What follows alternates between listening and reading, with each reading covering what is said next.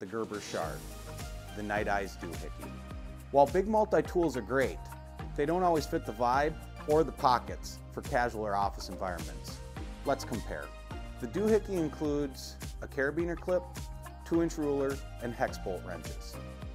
The Shard has more screwdriver and pry scraper options, as well as a nail puller and wire stripper. The slim, flat profile along the carabiner means that the Niteize fits a little better on a keychain or can function as the keychain itself. While I've never encountered an emergency hex wrench situation, I do find myself dealing with nails, pins, and screws far more often. This means that the Shard screwdriver options alone make it the winner in this comparison. I carry both, but if you had to pick just one, I highly recommend